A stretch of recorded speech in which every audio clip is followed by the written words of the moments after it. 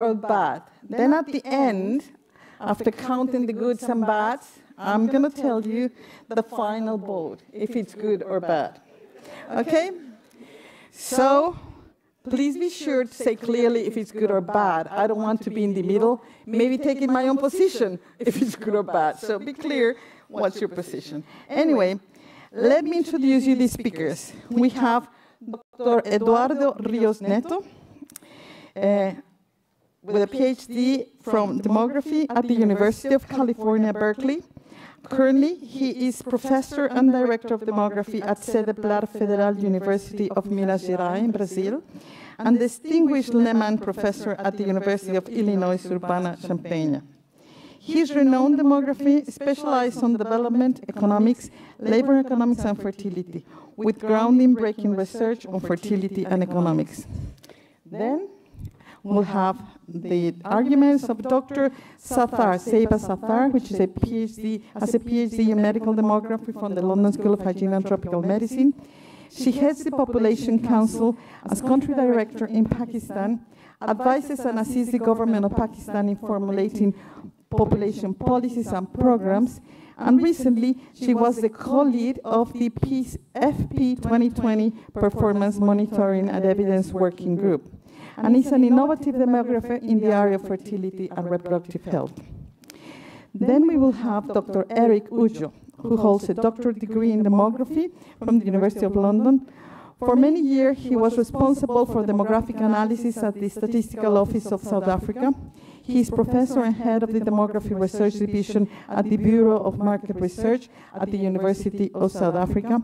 He is a well-known expert on fertility and mortality with pioneering research on these topics, focusing on Africa, and has received several awards for his outstanding research. Last not least, we have Dr. Wendy Siegel, with PhD in economics from Brown University, and currently professor of gender and family studies. It's not a normative one, it's rather an analytic one. Coming from Latin America, in the 70s, we were all against family planning intervention. We would call them neo-Malthusian interventionists up until, let's say, Cairo, when you start to see that there was a latent demand for family planning, and we moved from this criticism to recognizing women's reproductive health and rights. So I take this side of the debate on a rights perspective. And the idea is that you have to respect the rights and the choices that women make. The facts behind low fertility, I think the most important point now is to see and recognize that low fertility is a post-fertility transition phenomenon who took place in developed countries, but is already taking place in several middle-income countries, and postponement, some people say postponement transition, is what is actually taking place. So just as an example of that, you can see the countries with the largest rise in the rise through time in the mean age at first birth, as an indicator of this postponement transition. Also, you have other regions, as I said, in developing countries. Korea is mentioned there. I'm not going to read what's there. As a special case where you had both parity and cohort fertility decline and postponement, but even in Brazil, my case, I'm studying, we are clearly entering the fertility postponement transition right now. Regarding cohort fertility is a little bit higher. I apologize for making this contest because that's the ground for the justification of my position. So cohort fertility is higher than period fertility, but even so, is a little bit below what would be a replacement level, and in some places, even cohort fertility is declining a lot. So those are the facts. And the last fact that I would wish to point is the so-called G-shape. As human development progresses, you eventually reach rising fertility. So moving from facts fertility should be high, I would do this kind of confusion, which is we always fought in Latin America when we had the fights with the neo-Malthusian controlistas back in the 60s. So we have gender equity, McDonald's, comparison and contrast between individual and family-oriented institutions, and then low fertility would be low in countries when you reach equity in individual institutions, but you do not reach equity in family institutions. Similarly, we have Spin-Anderson and Billary explanation. In a way, it's like the breadwinner model was kind of a Parsonian model, and gender equity would bring a new functionalist Parsonian model, and both are correlated with high fertility. And low fertility would be a disequilibrium stage. So my view, my take on that is, again, you may fight for better family institutions, gender-oriented family institutions. You may fight for gender egalitarianism, and of course I'm in favor of that, but trying to rise fertility per se without addressing the cause would be a mistake. Another important factor behind low fertility is education, female education, more so women's tertiary education. And again, I'm going to move fast for the sake of brevity. I'm running out of time. But the point is that women's tertiary education is associated with postponement, with the postponement transition, and also with cohort fertility, with quantum fertility. But again, it's hard to say that you would wish to raise fertility for this segment of women, which is the most democratic one. And if they have that choice based on the constraints, you should address the constraints and not the dependent variable. Finally, you have the negative externality of low fertility, and I'm focusing on social security. So the idea is that low fertility and below replacement fertility favor population aging, and so we would try to rise fertility on an externality kind of argument. And my criticism on that is that it's kind of fallacious, because even if you rise fertility, you would rise fertility at the most to the replacement level, and that does not create Samuelson's positive rate of return on a pay-as-you-go kind of social security. So it's not going to do the trick. And actually, there's a paper by Wolfgang Lutz and Strisnik and Lutz that shows that women's education may rise children's education and the quality of the children. And if you weight the support ratio by this education, his exercise shows that optimum fertility rate is actually below replacement. So if you take the trade-off between child quality and child quantity, you would be in favor of below replacement. So my general conclusion, finally, is that low fertility is good for society because it's the outcome of personal decisions, not only women's, but also another kind of identity-driven arrangements, like living alone and LGBT options. And there is no point in violating these rights just for the sake of raising fertility in society. So it's a non-normative, analytic, right-oriented kind of argument. So thank you.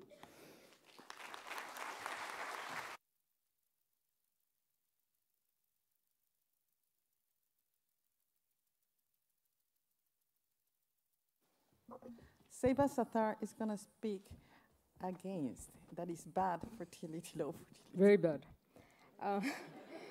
Okay.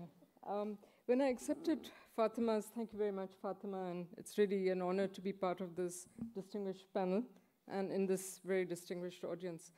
I accepted Fatima's invitation for this debate, basically based on decades of friendship that we've had, and I thought we'd have a lot of fun. However, really, and honestly, when I started my preparation for this event, I led myself into some sort of an existential crisis. Many of the, we'll watch some of the, many of the theoretical underpinnings about the demographic transition, about gender equity, societal transformation, that had been so firmly entrenched in my mind by our teachers and colleagues, really turned on their head. And I must tell you that I found it very, very unsettling. These were solid truths that I'd imbibed during my formative years in training in demography, and based on volumes of research by our gurus like Ansley Cole, Caldwell, Van der Waal, to name just a few. And I thought that the only theory that we was confirmed in our teaching was really that all societies would transition from this high fertility, high mortality to low fertility and no mortality. And that basically, in the end, as the magical figure of 2.1, which we tried to show in this happy journey, was a magical figure where everyone would be satisfied. Societies, family, children, we'd reach replacement fertility, a balance would be struck. It sounded like a comfortable ideal and a very happy ending, implying lasting equilibrium for families and society. But then comes all what we're learning from, and many of the sessions at this conference about what's happening in Europe, now extending to Southeast Asia. We see more and more countries experiencing fertility lower than 2-point children, and the new sort of demographic crisis. And the happy ending, to me, doesn't look so happy after all. In fact, I would say it actually begs a revisit of how we reconstruct demographic transition theory. Now, I was asked to talk about the impact on gender, and Karen Mason and many colleagues in this room, we did like a 5-year project, really studying status of women, many of the measures that now go into the standard DHS, and we really firmly believe that actually the low status of women, at least in Asian societies, was a major reason for low fertility. And as fertility fell and education and employment opportunities expanded, so the status of women would automatically and necessarily change, improve. There would be gender equality, and women, they would have more power to make the decisions when to marry, whether to marry, the timing of and number of pregnancies. So it all was really comfortable sort of studies that we did, and we expected everything to fall into place. But then again, as I said, what we see is this lower fertility happening in so many societies, and very low fertility in particular, but that in many of these societies, gender relations, gender violence, gender relations tend to be just the same. There's still gender violence, there are sex-selective abortions, there are asymmetrical roles and responsibilities in child rearing, and the images of having a super mom that combines all these roles continues even with low fertility. So I would like to argue against what Eduardo just talked about, in fact, that I think low fertility can be quite stressful for girls and women and does not necessarily ensure their full rights. This is what I'll try and do in the next couple of minutes. Essentially, of course, I do think that one truth has unfolded. Labor force participation rates, you talked to that point, have gone up. So in a way, they have opened up the whole idea, the emancipation from child bearing as the only option for women, and the traditional opportunities that men monopolized have really opened up for women. There is no doubt an emerging pathway for self-realization for women. But it was all the other things that were supposed to accompany this comfortable sort of, that should have followed, that haven't happened. And this new crisis where women in low fertility societies have, I'm sure, good reasons that we need to study more, and no interest in both marriage and childbearing. It's become a bit of a expanding research agenda. I looked at work, I'm very glad Peter McDonald is here, because somehow looking at his work gave me some solace. There is some explanation, I think. It seems like he had, when I looked at Southern and Northern Europe, I saw that there is an explanation why women in the Southern countries are really going for this free fall, to very, very low fertility, mainly because their roles haven't changed. The family-friendly policies haven't really happened there, and the work-maternity balance, therefore, is out of balance, so to speak, in contrast to Northern European countries, which have had a long tradition of family-friendly institutional arrangements, and so they have, in a way, prevented this free fall into very low fertility, which is, I think, not good. But then when we look at Japan, Singapore, Korea, and China, the big countries outside Europe, who are now, they are also experiencing very low fertility. I see that the rigidity of cultural norms that really don't change the responsibilities of childbearing make this paradox of very low fertility coexisting with gender inequity very, very obvious. So this is my main argument. I want to, really sort of bring this home. Who is more stressed? Let's say the women, let's say in Pakistan or India or Nepal, etc., or in sub-Saharan Africa, who are really they feel the stress because of unwanted pregnancies. They're having more children than they really want because of low autonomy or lack of services or lack of mobility, etc. Or women who are now wanting to probably have few more children than they're really actually having, and they feel that they're really letting down their families and society by not having children at all. And I do want to argue that I think the latter is much worse pressure. So essentially, I think that the crisis is that the policies that are being discussed at this conference, and I know a lot in other conferences, I think the economic incentives are not going to really succeeding in bringing women back, giving up lifestyle choices, and above all, the independence that they've really achieved in places like Spain, Italy, and Japan. And I think that the lesson learned for us who worked in this area of gender is really basically that lowering fertility has to come with more profound changes in gender roles and responsibilities than just expanding education and employment opportunities. This is really, I think, a lesson learned for many of the countries who approach 2.1. Now, let me move to the second thing we were supposed to talk about, is really whether very low fertility is good or bad for families. Well, look at that poor lonely child, I mean, I thought the picture would. Since I probably have overdone my time, I would say that, again, grounded in our work that showed that really, based on microeconomic theories, that situating fertility choices in household economics, that basically parents had fewer children because they were going to produce good quality children. But I would like to argue, mainly because for the case of the debate, that this is not necessarily a guaranteed picture. I think that we have to weigh the sort of quantitative aspects of quality, of choice, etc., of having fewer children, with really other non-quantifiable aspects. Does a mother, for instance, I'll ask this question, is the lonely child here, who's a loner at most times, while his or parents go out to work, really happier than the one growing up with lots of siblings, cousins, aunties, and uncles? No, I think that, I think that we have to study this much more. The other very negative dimension, I think, of low fertility, and I'm being really serious about this one, is the widespread practice of sex-selective abortions. Not yet, actually, I'm not coming to that. Especially in Southeast Asia and parts of India.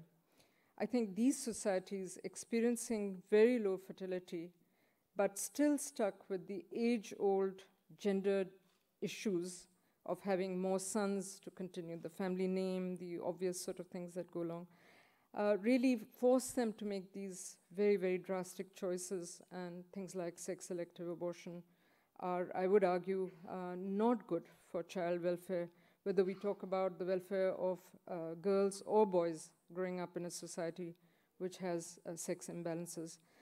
And on my last, if you allow me 2 or 3 more minutes, Fatima, is really the third slide about whether very low fertility is a good or bad for society. Here I have lots of ammunition, I must say, because I think that all the policies, from what I gather, I mean, this frenzied activity of striking the right policy chords to reverse trends to low fertility in Europe, in Southeast Asia, and even places like Iran, where there is concern about reversing replacement fertility. I think this is where the state, the family, and individuals, mainly women, do come into a clash. So I don't think that's very good for society, because I think we are worrying about society, then we are really not concerned about the rights of women. And I don't think this makes for a very healthy situation. But let me tell you about, basically the other existential crisis that I had while preparing for this talk was that we in South Asia, and particularly in Pakistan and Sub-Saharan Africa, are using the demographic dividend as a tool, and successfully, particularly in Sub-Saharan Africa. I know recently work with the African Union to convince high-level policymakers about the benefits of a demographic dividend, about expediting fertility decline, to actually see the bulging labor force, take advantage of the large labor force, and see an increase in savings and, of course, increase in per capita incomes. There are models that show that. I think we've been fairly successful in convincing policymakers. But the crisis that I had was that I think we have deliberately blinkered our argument for the sake of advocacy. And what weakens our advocacy is when we see what's happening in Europe and in Southeast Asia, which are they're much richer regions, and they are facing crisis of how to deal with old age pensions and the shrinking of the labor force. So unfortunately, countries like Pakistan and Sub-Saharan Africa, which are will be the last to reap the demographic dividend, are likely to face the worst, I think, economic challenges, with limited tax bases, very little fiscal space, and no preparation, actually, for an aging population. So I think that is really going to be a problem, for countries like ours. But the final point I want to make is, and I hope it's going to be the nail in the coffin to win our side of the debate, I think, is that increasingly there are clear dilemmas facing most of Europe and, I think, Southeast Asia in how to deal with issues, particularly of a shrinking labor force. Migration laws and the large influx of political refugees, particularly, require a total rethink about liberal values and racial discrimination. They don't like my words, I think. Anyway, and as incoming migrants basically are most likely to have higher fertility than the host population. Their influx, which ought to be welcome for contributing to the labor force, especially in jobs that are being rejected by the host shrinking labor force, are not necessarily seen as a positive thing. And I think what dominates thinking is really, whether it's implicit or explicit, is really the fear of a changing racial profile. I think this need not be this way, but I think, as Dr. Zuberi said in his keynote address, this final demographic, he called it, I think, the final demographic racial transition, has thus led far too basically to a conflict situation, which is definitely not good for societies. Thank you.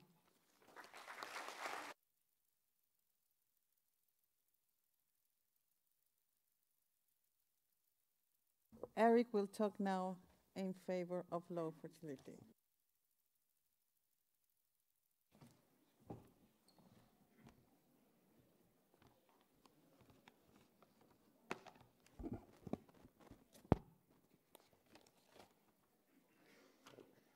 Good afternoon, colleagues.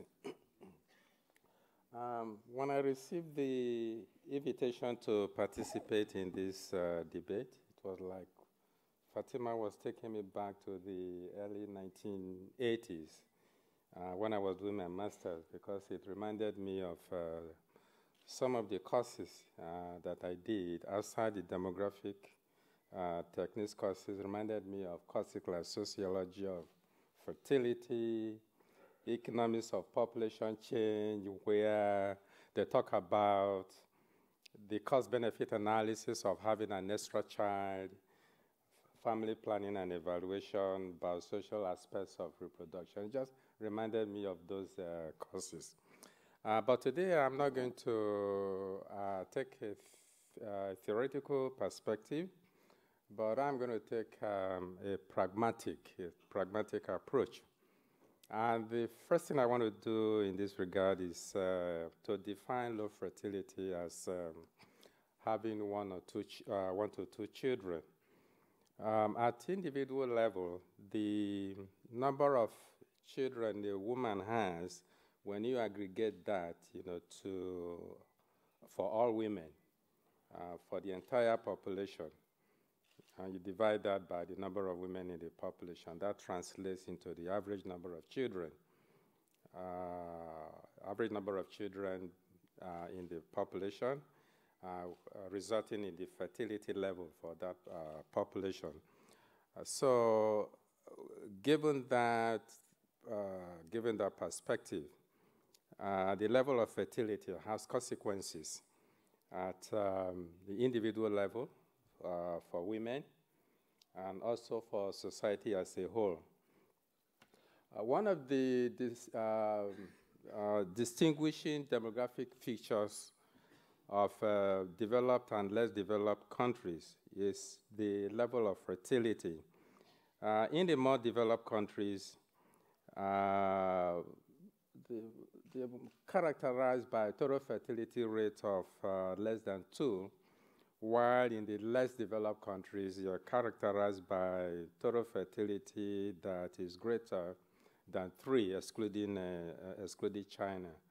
Now, if you look at Niger on one side of the scale, it's got a total fertility rate of about 7.3 in 2015, while a country like Hungary in Europe has a total fertility rate of 1.4, below, the magic number that Zeba was talking about, 1.4.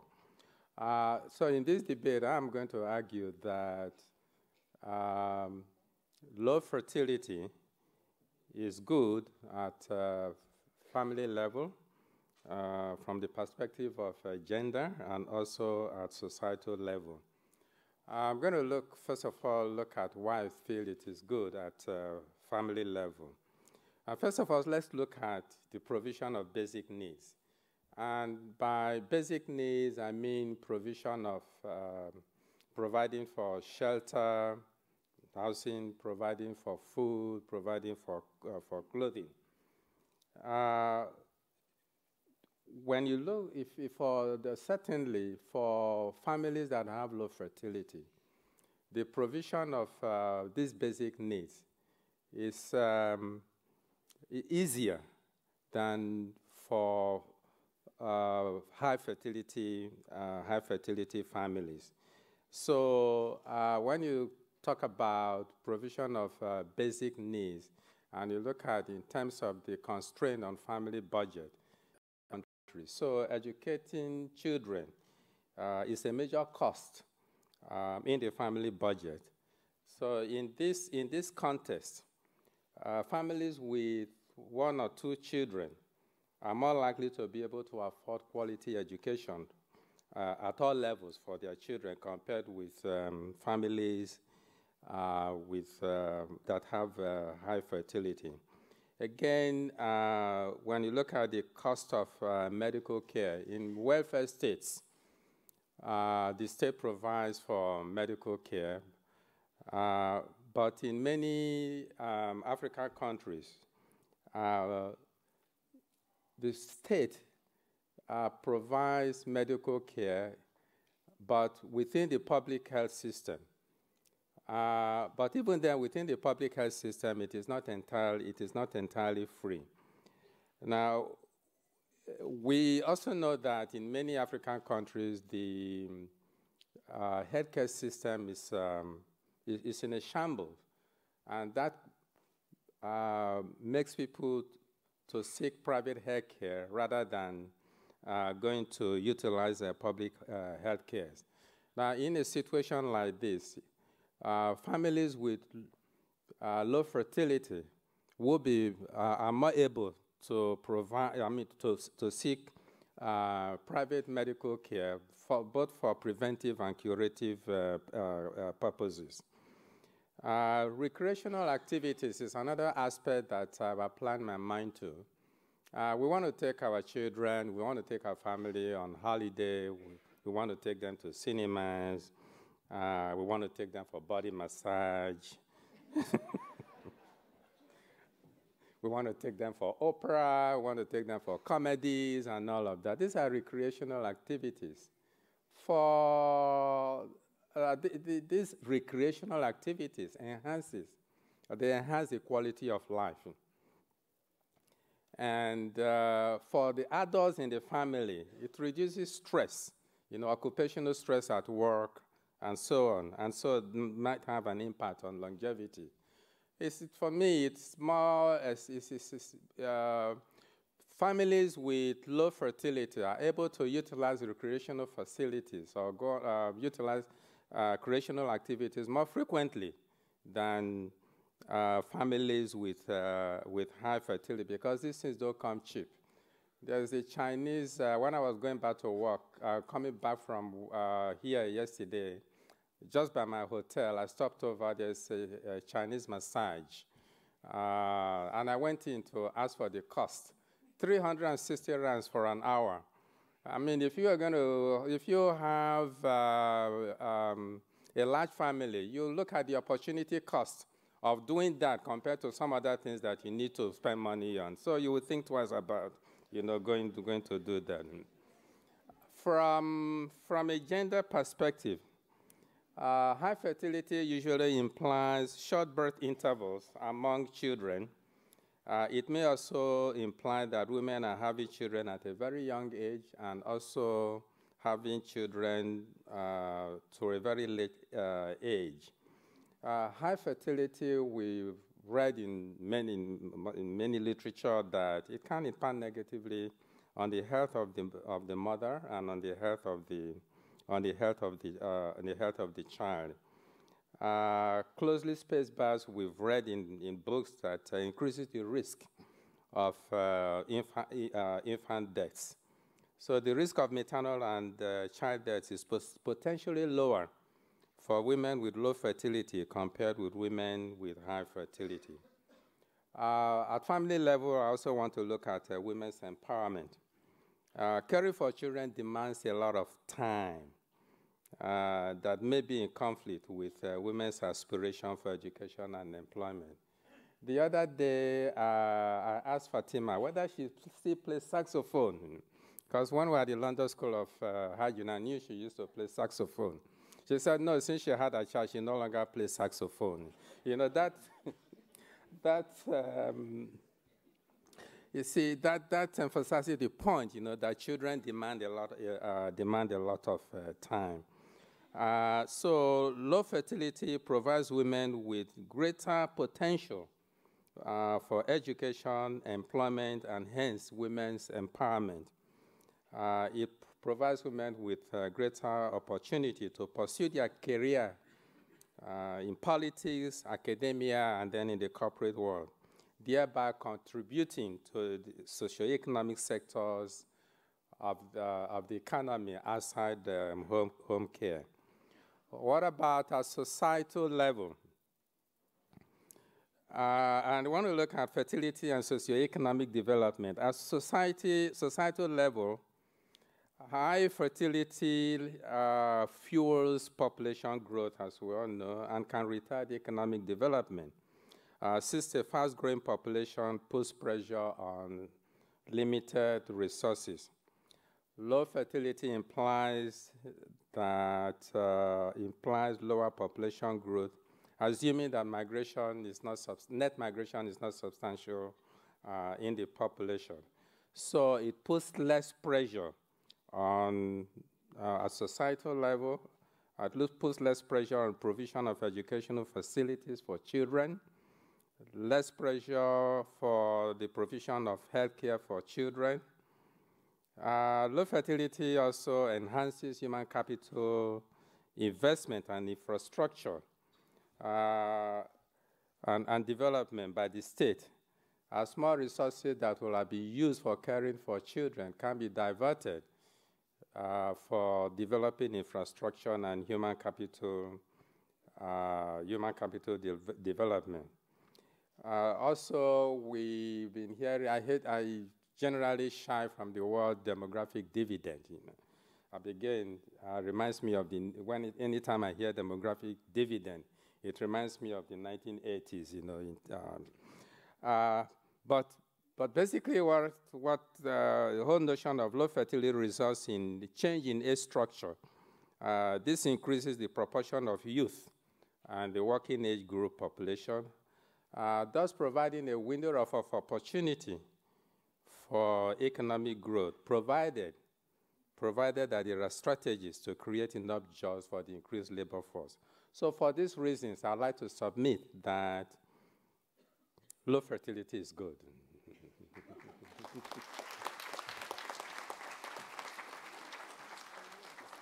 Thank you. Now we have the argument of Wendy. See, she will tell us that it's bad. So, I'm in the enviable position of agreeing with much of what everybody who has preceded me has said. I just might put it together slightly differently. Can I have the clicker? So, I'm arguing. Can you move closer to the microphone? Closer to the microphone? Bring it down. I don't know. Is that better? Okay. Yeah? Okay. So I'm arguing for the bad position, which I've accepted and then got really scared about arguing for. Because the more I thought about it, the more I realized that I needed to be really careful to distinguish cause and consequence. As demonstrated in previous research, and I think a really good example is the recent project organized by Ron Renfes and Minja Chair, very low fertility is often the consequence of institutional rigidities in the face of change. When other things that remained or had become incompatible with having children could not be successfully altered, it was childbearing that eventually adapted.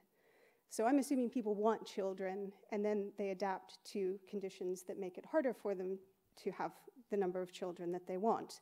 And I think the work of the project that Ron and Minja organized is really telling. They provide lots of country examples that show a range of different combinations of institutional incompatibilities and draw attention to the importance of context and the importance of variation.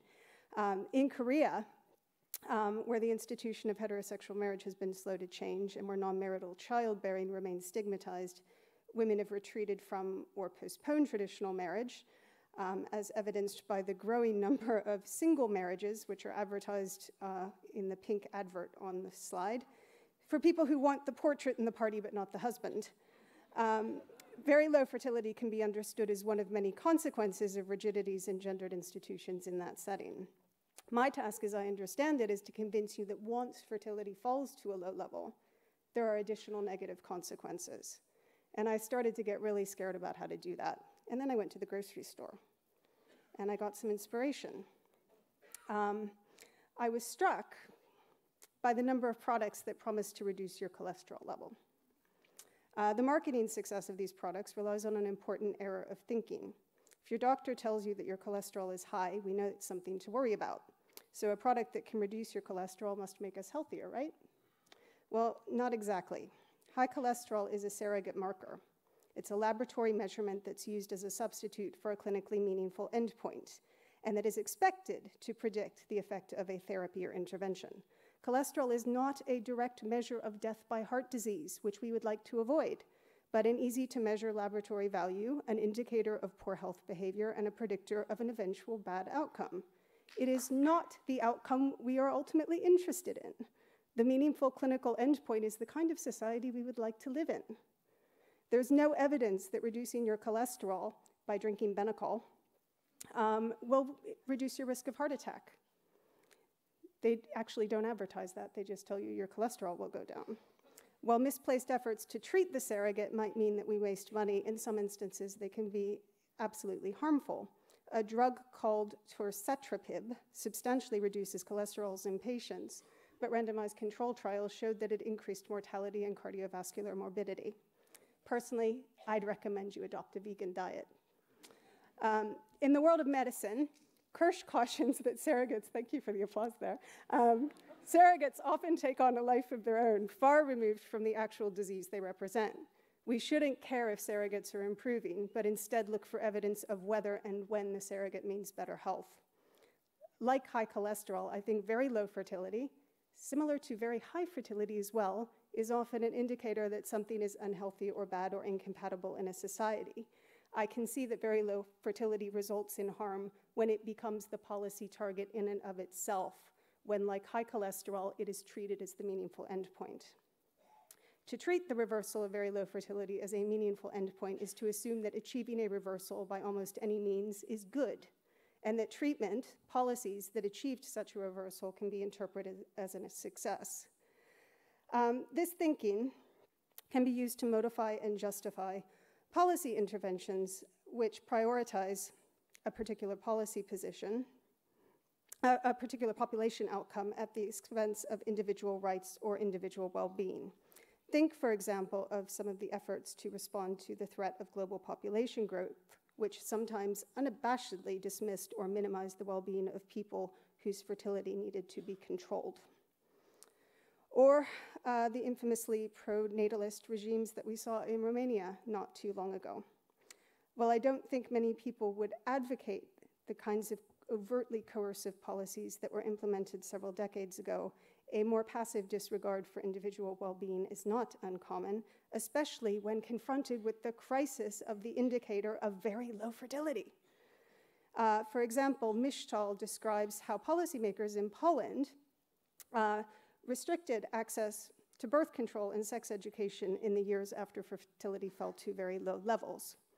Increasing fertility by making it more likely that people unsuccessfully avert births they don't feel ready to have or able to afford, even as economic insecurity and inequality were growing, and previously generous support for families was being cut, is not something I would interpret as a success, and I certainly wouldn't consider it any sort of feminist nirvana.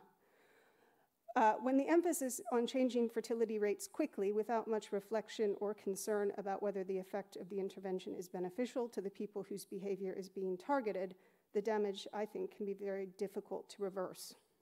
Efforts to justify the manipulation of fertility behavior through policy often target women, depicting them in not very flattering ways. Women are irrational or ignorant, and their behavior is pathological or dangerous. They must be stopped.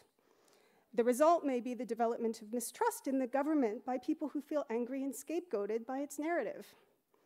As research carried out by my former PhD student, Joanne Marchek, suggests, once mistrust in policymakers develops, it may be difficult to win it back, even if the problem representation, low fertility is the fault of selfish and or stupid women, and the associated policy strategy changes. Similar to what Arlen Thornton has described in his work on developmental idealism, I think that when we, as experts, identify low fertility as a problem, seek to explain very low fertility, and help policymakers understand what they can do to reverse it, we actually shape the way that policymakers and citizens subsequently think and behave. I worry that our research methods and models can reinforce the impression that broad institutional change is not an option. To identify the ever-elusive causal effects of policy on fertility, our statistical models of childbearing and the proposed policy levers we often test typically hold constant the wider institutional constellation of policies in an effort to approach quasi-experimental conditions. Such conceptualizations implicitly legitimize a focus on silver bullet interventions, single policies.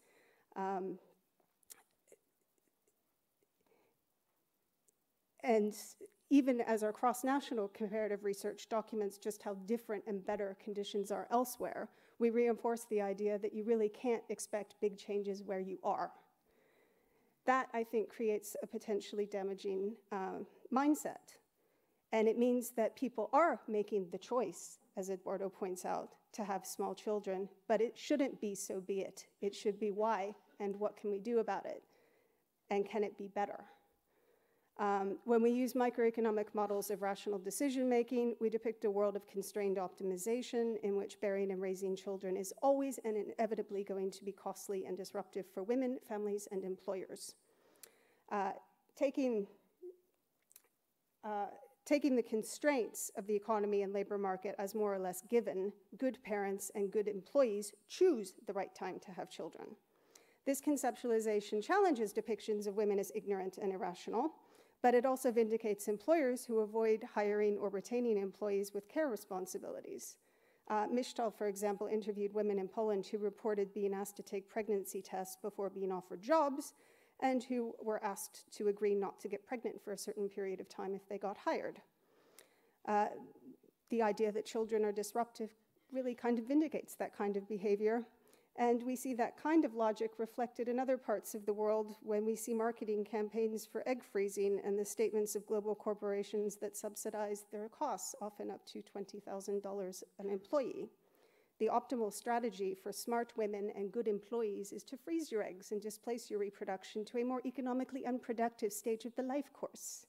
A society where caring and family responsibilities are so inconvenient and so incompatible with the labor market is not really one that gets my vote. Against a backdrop of rising inequality and economic insecurity, our export discourses construct a high-stakes game in which the victory condition, stable employment and some level of economic security, is compromised by childbearing, and where preparing children for their own high-stakes competition in the future requires high levels of investment in their quality. Eventually, my fear is, as Misztal argues happened in Poland, very strategic thinking about the timing of family events and having only one child becomes a marker of responsible parenthood and middle-class status. Rather than challenge the child-unfriendly environment, the only option is to continue to adapt to it. And as higher status women make these adaptations and frame their behavior positively to one another, they may well diffuse more widely. When we see family and childbearing behavior as part of a competitive strategy with the risks of getting it wrong attributed to the bad or good decisions of individuals, I worry that this can erode a sense of social solidarity and a sense of collective responsibility for children. Your children, your good or bad decision, your responsibility. Again, not a society that gets my vote. To summarize my argument, and I'm only about 10 seconds over, very low fertility can have additional detrimental consequences. I think it's often the result of something that is a little bit wrong in society, but it can have additional consequences when it's treated as a meaningful endpoint, something that needs to be changed by whatever means, and as a consequence, we lose sight of what the meaningful endpoint should be, the kind of society we want ourselves and our children to thrive in. When the circumstances which allowed low fertility to fall to very low levels are left unaltered, made more invisible or taken for granted, the negative effects of the institutional rigidities and negative consequences of the institutional disequilibrium that generated very low fertility in the first place will persist and have the potential to do more and lasting harm.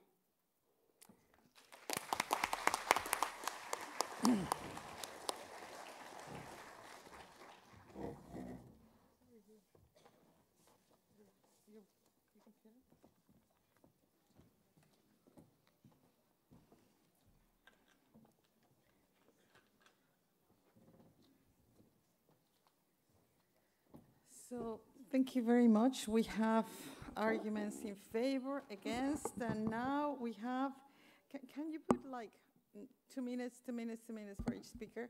I mean, I'm not going to be that rigid, but, you know, like if you go to 5, yes, I'll stop you. So if you want to take either side of the microphone, just say your name, your affiliation, good or bad, and then I take count here. You know, so please start. You can have. We can start with this side first, and then with the left. Yeah. Lower fertility is bad for the society. Okay, bad. I'm going to explain it in the next 60 seconds. Okay, good. I have a family of 10 children. Oh.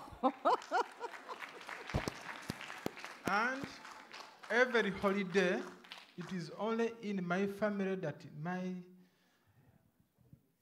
sisters-in-law, my brothers, can be able to bring their children because their children can easily be acceptable in the family. They have everybody to play with because I have one who has just finished the university and one who is going to a nursery school. 2, when a family is big, there is always no psychological torture on the children. These are things of going for massaging and so on. For my children, they can make balls from banana fibers and they play. Whereas for you are struggling with the TV, for them they are outside jumping, doing everything, climbing ant hills and so on. The other one is when you are poor and you have less children, you become extinct. I'll give an example of that's how the Nokodinka who are caught up between Sudan and South Sudan are becoming extinct. They cannot go down, they cannot go up because, and you take them family planning. Actually, I was there and I said, you people, you need to produce about 50 children each woman so that you are able to have enough force to fight off the Syria coming from northern Sudan. Then the other one is a real life example. On my village, 2 brothers, one had 2 sons and another one had 20 of them. The one who had 2 sons, when he died, the 2 children died and even his grave has been sold.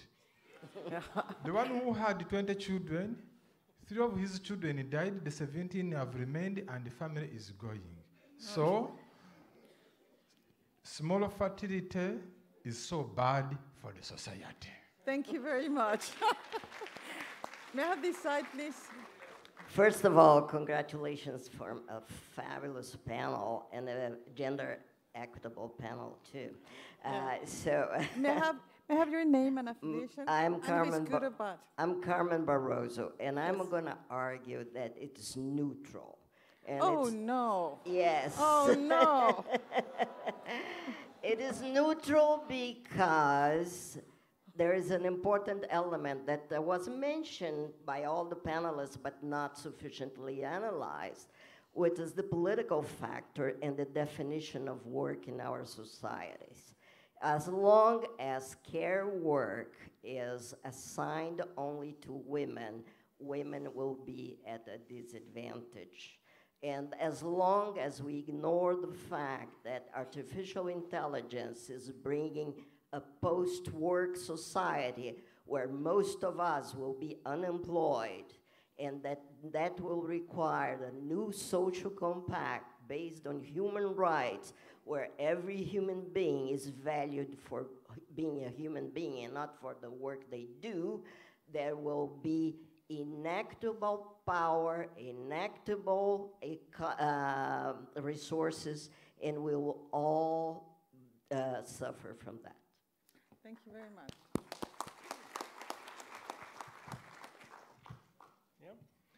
Stan Becker, Johns Hopkins University.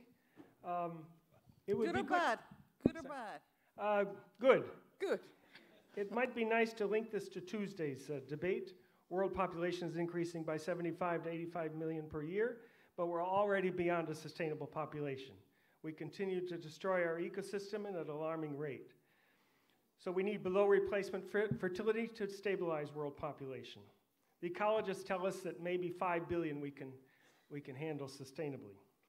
We have 23 million refugees in many countries that have been there many years. Many countries don't want them, we heard. There 1 million people came to Germany in the last year or so. I live in the US. We have about 1 million legal immigrants, some of you, that are admitted per year. We have about 1.4 million more births than deaths every year because of momentum. We need below replacement fertility to stabilize the US population. Finally, having an only child is a good thing. There was a book printed quite a few years ago, Maybe One, by a guy named Bill McKibben. Some of you may have heard of. He's gotten off the population bandwagon, but that book documents how much better single children do in families. There's some stigma in the US for couples who have an only child, but it's really been shown that only children do better vis-a-vis children in larger families. But the bigger picture is we have a world population increasing by 70 to 80 million or so per year. We need to think about below replacement fertility and bringing down fertility in places where it's above. Thank you very much. Thank you.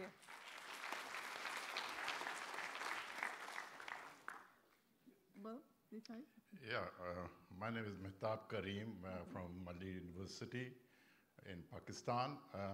First of all, good or bad? Well, oh no, please. Neutral no. Good for me. It was good for me, but bad for the country where I come from. Okay, region. good. Okay, the reason I'm saying good for me because I come from a family, 10 children, just like I don't have 10, by the way. And I asked my father when I was in 8th grade that why did you have so many children? He was a professor, university professor trained in UK. And he said, I wanted to have too many children so that I could educate all of them and produce educated, people in the country. But I decided then in 8th grade that I want to study demography, by the way. So it has been good for me because I thought that there were too many siblings I had. But I would beg to differ with my friend, Zeba Sitar, because the region I come from, or we come from, I think, too many children is bad. We just had a census in Pakistan, which is still growing at the rate of 2.5%, incredibly high rate in Asia. So I would tend to, I don't want to quote all the figures, everybody knows that too many children is bad for the society, at least the region we come from, or I come from. Thank you very much. Very good. See, thank you. Can we have this side? Yes, Jane O'Sullivan, Neo-Malthusian. I endorse everything. Good or bad before you continue? Good.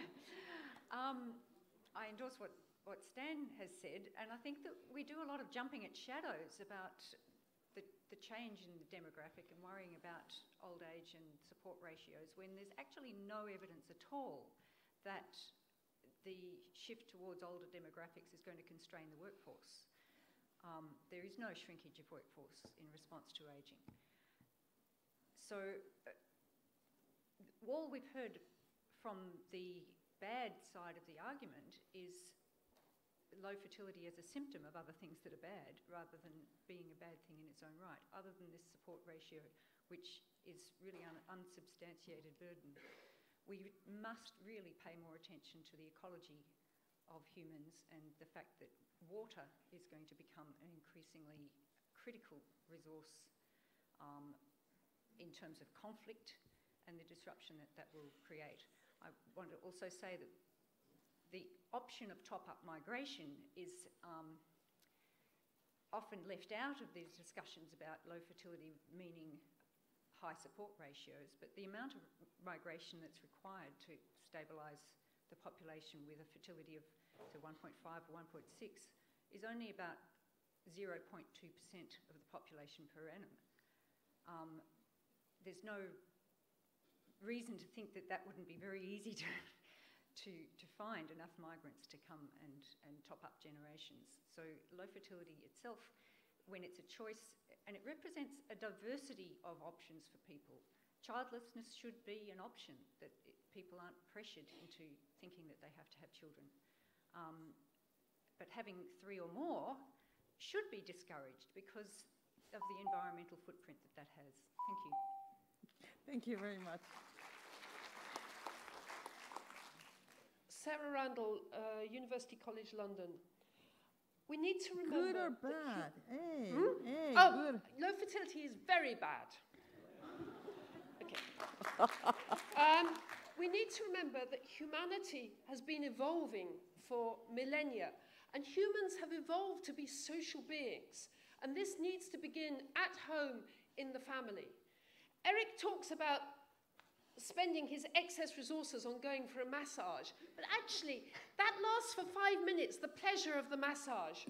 But most people, when they have one child, what does that one child do? It consumes vast amounts of stuff.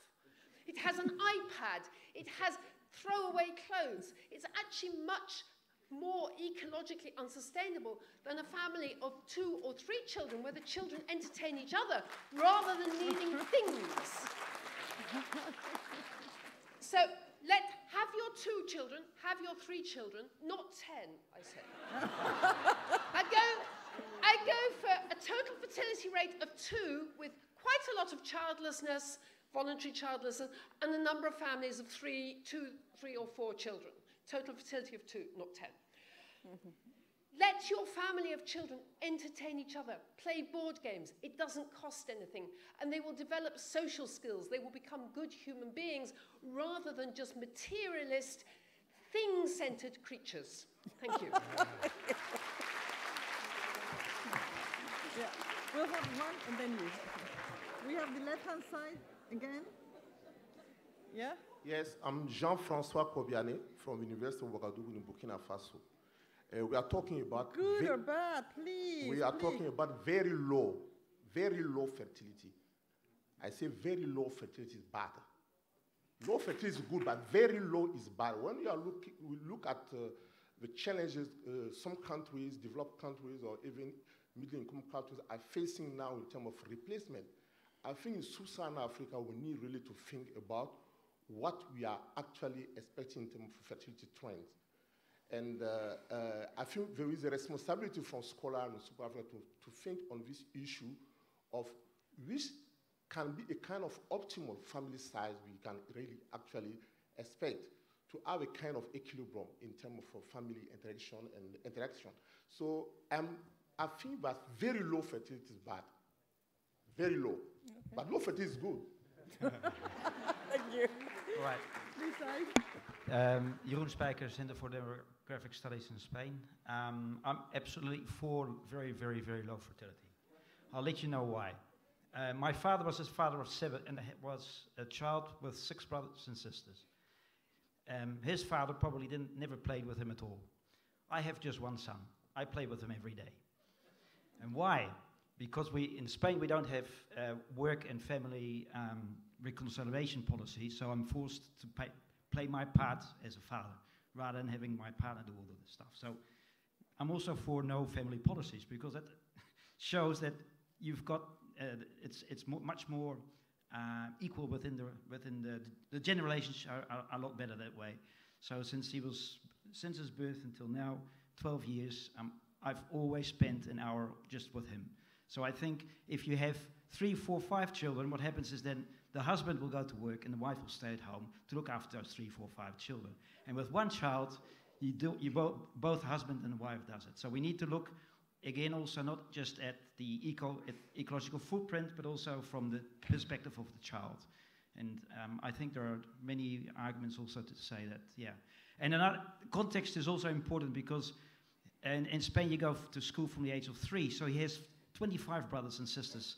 They've been going to the same school for the last 10 years, and all his mates are like his brothers and sisters. So it's even though demographically he's got he's got no brothers or sisters. In reality, he's got a huge amount of social support, and he's never lonely at all. So yeah, I'm for low fertility. Good father. Yes, so we have this side. Wolfgang Lutz, Vienna. Well, just to put a few more concrete numbers, what do we mean by very low fertility? The study that Eduardo had mentioned, where we studied optimal fertility factoring in also the cost and the higher productivity that's associated with education, shows for Europe the optimum is between 1.5 and 1.7. But it's a relatively flat optimum, so it could be 1.8 or 1.2 is also all right. But this does not yet include migration, and it does not yet include the environmental effects that were also mentioned. If we include them, the optimum would be still lower. Now, we are proud as demographers to have data and evidence-based. I don't know a single piece of evidence in any country that very low fertility has been disadvantageously for the economy or for the social security system. All our fears are based on very simplistic models. Really, these conventional old age dependency ratio and youth dependency ratio based on fixed age limit should not be used anymore. It's really outright silly. We can do much better looking at the actual economic dependency ratios that factors in unemployment, for instance. Now look at these southern European countries. Italy, Spain, Greece, they had the very lowest low fertility, yet today we have extremely high youth unemployment. If fertility had not been so low, youth unemployment would probably be higher. And this brings me to the last point. There are real fears now that robots take over our economy. And there's big discussions in technology economy cycles that there will be a job scarcity in the future, particularly for low educated. So we just need a few people who are highly skilled programmers or analysts or whatever. So the lower the fertility is and the higher the education of the people, the better everybody will do on average. Thank you. Well, thank you. Do we have the slide? Nicholas Under, Germany's Federal Research Institute for Population Research. I would like to echo Wendy Singel's argument, and I say that it's very low fertility is bad at the individual level of women because it might indicate that there are some constraints that limit the free choice of women to realize how many children they want to have. It's my generation. When I look at my mother, she was 35 when she got me. Then she tried to have another child. That was a miscarriage. And then the doctors advised her at 37 she was way too old to try again. So that's why I ended up being a single child. And I'm now 38, had the first permanent job at age 37. And I'm hearing the biological clock ticking in the back of my head louder and louder every day. And I would say that there are constraints in the labor market that are acting much more strongly still on women, particularly on the higher educated, that are actually limiting the choices or the ability of a woman to realize her intentions. And we should probably put a bit more emphasis on the individual level constraints for women. Thanks. Okay, thank you. We go this side. I'm Gretchen Donahauer from UC Berkeley, and I spend a lot of time studying the costs of children. So the amount of money that governments pay to fund education and health and general services that children receive, and then how much families pay for market goods and services, and then also how much families pay in terms of unpaid care work time of mostly mothers, but fathers as well. And it is huge. And there is no country that is looking at a family-friendly policy or leave that gets anywhere close to that. And so what I want to say about that is the only reason we're having this debate is that there are private costs and public benefits. So the fact that when we do talk about family-friendly policies, when we do talk about releasing constraints and allowing people to choose more children, no government is prepared to pay what it really costs. So if they're talking about trying to raise fertility and not pay what it costs, what they really want is free stuff. And what they really want is free stuff mostly from women. So I'm against that, so I think low fertility is good. Yeah, this side. I'm Andrea from the University of Suriname. I would like to mention that when we talk about very low is good or very low is bad, we have to look at the context. We have a world. The world is divided in regions, and I think that every region has to decide or determine its policies with respect to very low is good or very low is bad. Then, considering the region, you have countries. Every country is a single country, has its own characteristics, has its own culture. So I think thinking about policies must be for any segment in the world. And we here at the conference, we have an idea of the world, but the conference consists of representatives of different countries. So I cannot say it is good or it is bad. We have to go back. No. Oh my God. Go on. So for my own country, I see that my country is a multi-ethnic society, and all the groups has his own way of thinking. So okay, thank you very much. Anybody else? Susanna Kavanagh. I think very low fertility in the context we are right now is good.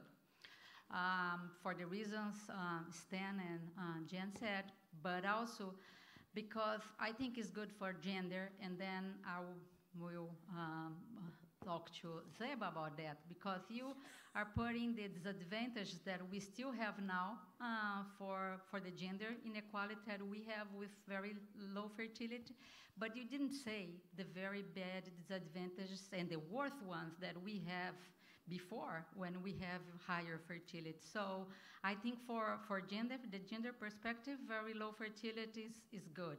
And indeed, I think you have done the same thing with your disadvantages for low fertility and high as you have done with your graph, because for me, the slippery slope is from 6 to 2 is much bigger than 2 to 1 or 2 to 0. So I think you have to put a little bit balance there. So I think in the context we are right now, very low fertility is very good. Yeah. Okay, thank you very much, Sarah. Now we'll give 2 minutes to the speakers. Eduardo, we'll start in order. Ahí presiona el botón. El botón que salió. Oh, one more. Sorry, I didn't see you. Come on. Thank you. I think low fertility is bad, because I think that, thank you. Because I think that fertility preference show that, a lot of countries people want to have more children than they actually have. But I think, so we should start at the structural level. So to see, I think we built up a society with pension systems that are built up on a certain number of children, and this is what is not good. It's not the families, it is a system. And also ecological print is also on a certain idea that we can afford traveling, doing a lot of things. Of course, if all the people would do like this, it would destroy the world. But I think it is very dynamic. But to start to change the number of children, that the family size to the economic and ecological system that we created is not good. It's rather the opposite. Yeah. Okay. Thank you very much. So we will pass. Oh no, we have one more. My last one, please. Okay. It's just short reaction. One child is okay, but when you, by unluck, you get a girl with anorexia, mental anorexia, or a boy or girl with schizophrenia, for example. And in our current society, which is accusing the parents to have wrongly educated their children, it is, if you only have one, you are really in trouble. But if you have one or another one, or second one, or third one, it will help you to live and to be not schuldig, guilty. So for now, until the society have not improved, until she doesn't know anything about mental health at young adults, I think it's better to have 2 children. Okay, thank you. No, it's bad, bad, thank you. So thank you very much. Can you, desde ahí, pues, presiones el botón. You press the button, and it becomes red. Yeah, there. Thank you. Thank you for our reactions on both sides. I think this format is great. It started in Salvador when you had the IUSSP meeting there, and it's always fun. I don't take personally any attack, and I think discussions are always good. And I was glad that I didn't raise the environment point and even international migration because we had the debate, so this is good. But I did forget one point that is equally important, namely the inequality by income, the income gradient and the education gradient. So I'm in favor of low fertility. Low fertility is good, but unfortunately, low fertility follows a positive gradient. And so even in below replacement societies, the state, as Gretchen pointed out about the burden of having children, the state should always take children, more so in a below replacement context, as a public good for society, rather than an individual child, family-oriented. And again, we demographers, we don't discuss, I don't know the data about LGBT couples, how much of the childlessness is associated with lifestyle. We lack this kind of question. I don't know, maybe ideological reasons, but I'm a pro-individual right and choice person, and we should mess with individual decisions in that regard. And that has nothing to do with the constraints that we discussed in the theory. It's pure choice. Yes, again, thank you everyone for your comments. And as Eduardo pointed out, these were not personal positions we were asked to argue. But I would take up from my colleague, Dr. Mehtab Karim. I don't think we are talking about the bone of contention is not about reaching 2.1 or even coming down to 1.8. I think it's really what I call the slippery slope was really beyond 1.8. And I would still really, I am convinced that this would be bad for societies, because I do keep thinking of the country Japan that we admire so much maybe, but the Japanese woman I think would be right a step ahead of that Korean lady, really trying to be persuaded to have kids, but really due to the traditional norms that exist, still continue to exist in Japan, would really resist that change. So I do think that there's much to be argued in favor of, let's say, Finland, Sweden. These are good examples of societies that have already thought it out and not just, like you said, reacting later with very, very superficial policies. The main, I think, argument against, I mean, the weakness in my argument was pointed out by Wolfgang Lutz and one or two other people, was that we don't have evidence that there are labor force shortages. Well, I would really like to just throw this out. Is that because right now we have a bunch of really quite rich, well-off societies that have reached that state of transition?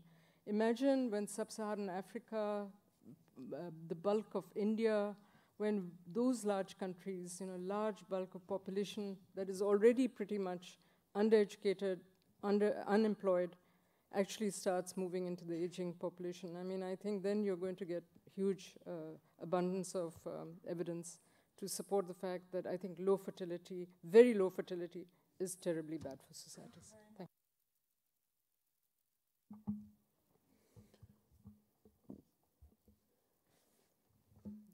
I also come from a family of 10.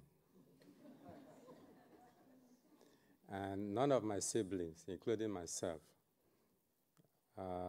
has 10 children. I have 2 children. If we thought that having many children is a good thing, maybe one of the 10 of us, will have been like my father. I wonder if you were a woman and you have carried 3 or 4 pregnancies to full term, whether you will be singing the same tune. I doubt very much. But I want to be pragmatic in my closing remark by asking you, the audience, a question. And before asking this question, I recognize that there are people who don't want to have children as a matter of choice. I also recognize that there are issues of primary and secondary sterility or infertility. I recognize that.